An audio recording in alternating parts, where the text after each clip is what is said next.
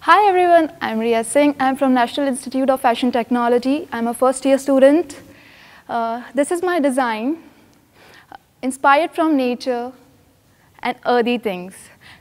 Being in Chennai, beaches are the best thing I can see. So I have chosen waves also, and the color combination I've chose is very natural, it's very green. Nature has always inspired me a lot. So the tool I used is made out of jute and cardboard. I have simply made some random patterns with pencil on the cardboard and stuck the jute on it. And for the handle, I have used a lid of a plastic bottle. I got inspired from block printing also, because this is how the block printing is done. So guys, don't think it's difficult. Very simple tool. Make it anytime, whatever you wish. Thank you.